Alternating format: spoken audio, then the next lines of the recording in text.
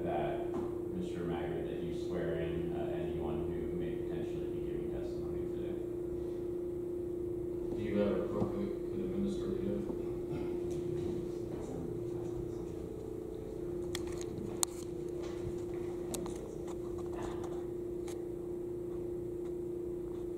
All the witnesses stand. Raise your right hand.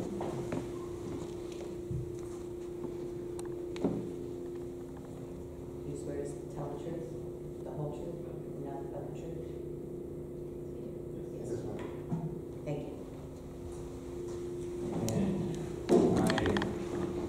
I'm not inclined to give an opening statement. I would waive that, but I did file a motion to dismiss that I'd like to address briefly, based on the timeliness of the appeal before we call on the witnesses. So I filed a motion last week based on an on-timely appeal, specifically section 66-159 sub 6 sub A of the PASCO County Code of Ordinances states that an appeal of trespass warning must be filed within 10 days of the issuance.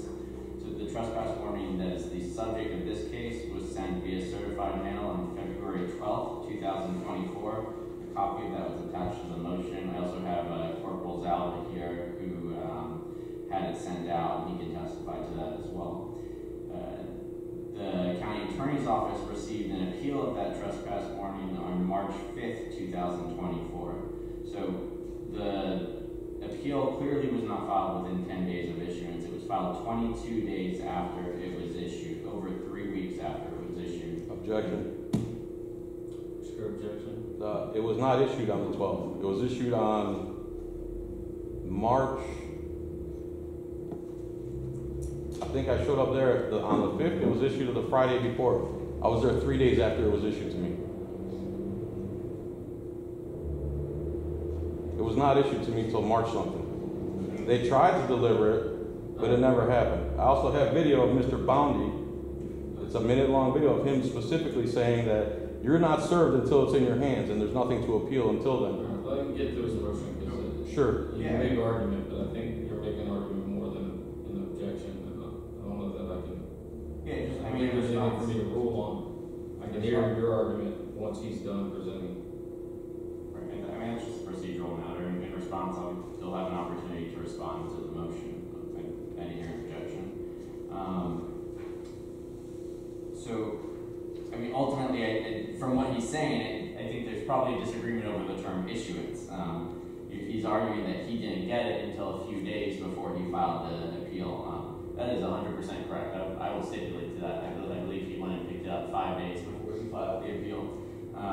However, the ordinance says the clock starts when the trespass warning is issued, not when it's received by an individual. I understand the argument that would raise notice concerns of how someone's supposed to appeal trespass warning if they don't know about it. But the problem in this case is that Mr. Filax was very much aware that the trespass warning had been issued, and he was Objection. I was not aware. That's a false statement. You can tell me that during your argument. Okay. If it's a legal objection, I'll hear it. If it's different in factual position, Okay. you have a chance to respond. This is why he was aware. On February 8th, 4 days before the trespass warning is even put in the mail, law enforcement's at his residence trying to serve it. Again, Corporal Zell was here to testify to that if needed. And then on the 12th, 4 days after that, Corporal Zalva has a phone conversation with him and tells him they are attempting to serve him with the trespass warning, at which time he states, just send it in the mail.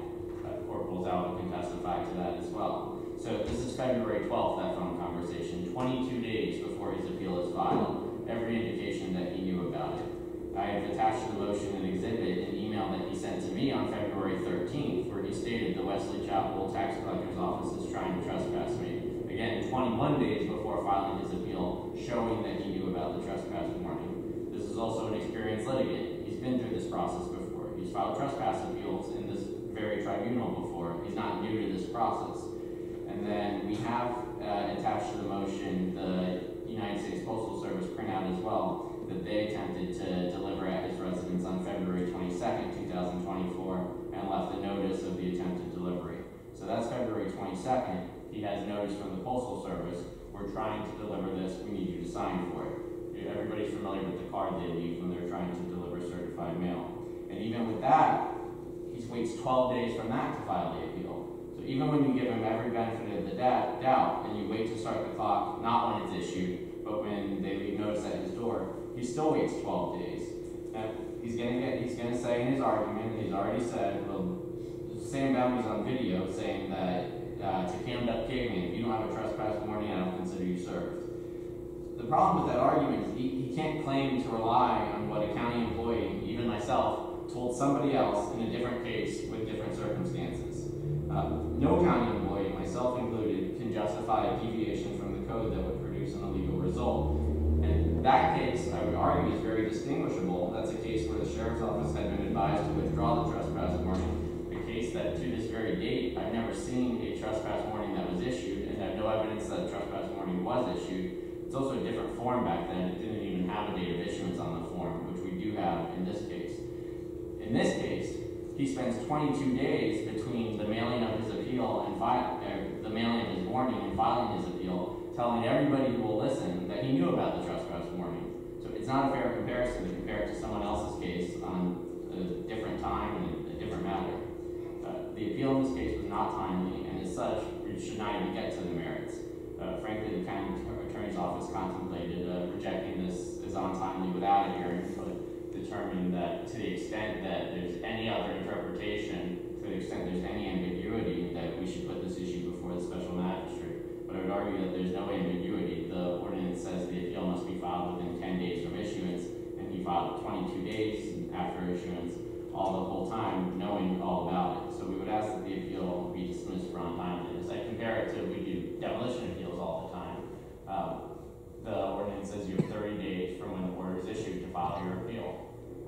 And people come in all the time with late appeals and, well, I didn't know about it. But the standard's not, did you have actual knowledge? It's knew or should have known, constructive knowledge, which was accomplished in those cases through postings and through certified mail, which was done in this case. So again, for untimely appeal, we're asking that the appeal be dismissed. Mr. Felix? Let's see. I did not know it was a trespass appeal. I went and did an open public records request, and the only thing they gave me was the fact that I was being charged with trespass, not that I was getting a trespass warning. As far as Zalva here in the phone call, they could say whatever they want. The Supreme Court ruled that the police are allowed to lie.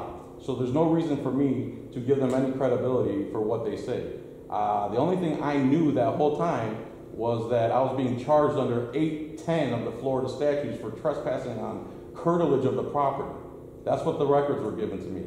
Up until the second I had that trespass warning in hand, I had no actual knowledge that I was being given a trespass warning, other than hearsay from police who are allowed to lie under the law. That's not a credible thing. One document says I'm charged for trespass under 810, and then the paper I got in the mail says, no, you're issued a trespass warning under 66159. So there's no way I can know which is which until I open the envelope. The public records request that I made said I was being charged with trespass under 810. So the public records request was 810, so that's Florida statute 810. So trespassing on curtilage. Criminal trespass. On curtilage, that I was being charged with that.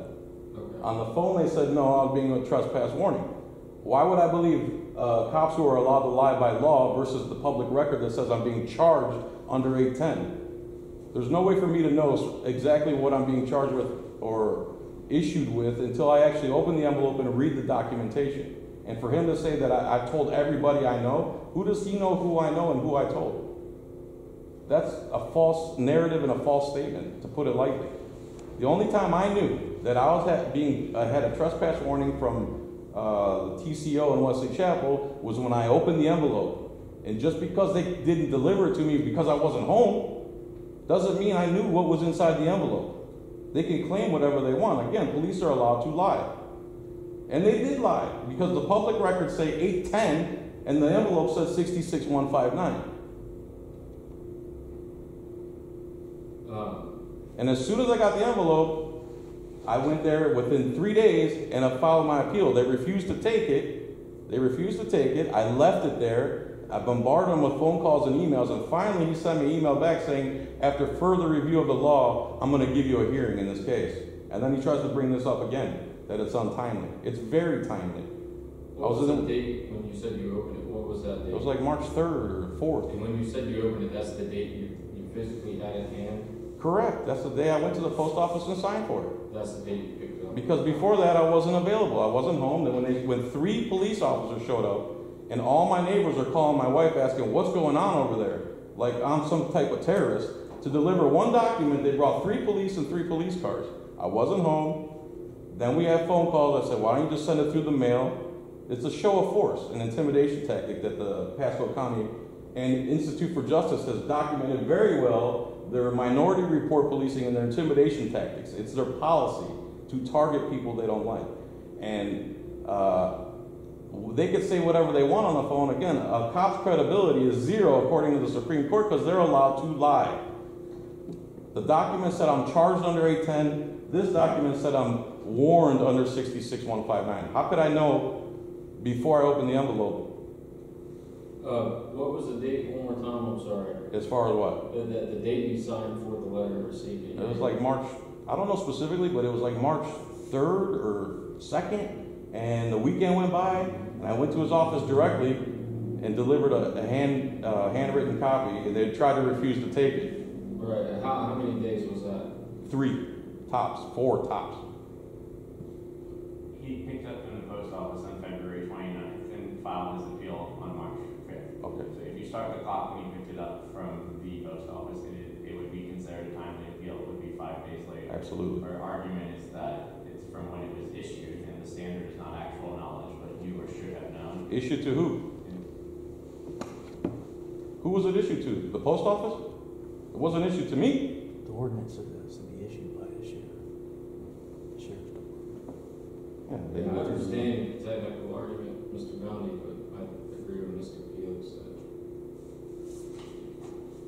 I think it would be unfairly prejudicial to Mr. Felix to impute knowledge of what was being charged to a properly appealer without having it in hand. I find a difference between demolition appeals, because those are physically taped to the front door of the property, and that's where the constructive knowledge comes in. If a notice from the post office says we have something for you to sign to receive mail, I don't think that provides any constructive. I also have the video he's talking about where he specifically says. I'm willing to figure. Let me just finish. Okay, go ahead. I don't think it would unfairly prejudice the county in extending that time frame from the date of him receiving it, even if that's not the exact words of the ordinance. That's how I interpret them. I would believe that the intent would be 10 days from the date that they were given, which would also include receive the notice. So I'm going to deny your motion.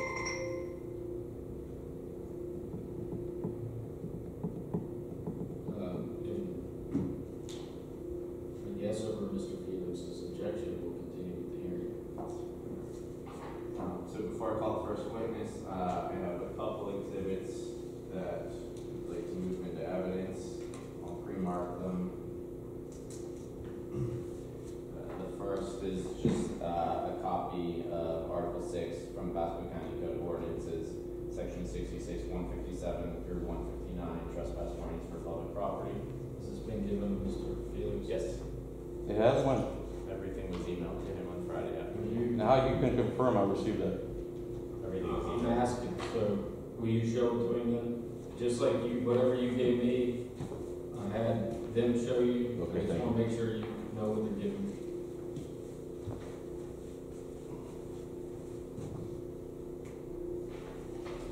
Do you have any objection to this being entered as evidence? Yes.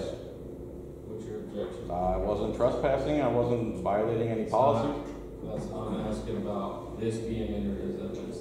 There's no, it's irrelevant. I wasn't doing anything on that piece of paper that. I'll overrule your objection. Okay. And I'll find that this is being admitted as county's exhibit A. Exhibit B is the trespass appeal that copy of that, Mr. Felix? Yeah, I wrote that. Okay, so you, any objection to this being entered as evidence? None. No objection to this being entered as county's B. And Exhibit C is just the notice of hearing for this proceeding that was posted in the government center as well as sent via first class mail and email. You seen a copy of that, I presume, since Go ahead. you're here? Yeah. Any objection to it being entered as county C? Alright, first witness is Mr. Jeffrey Gentry.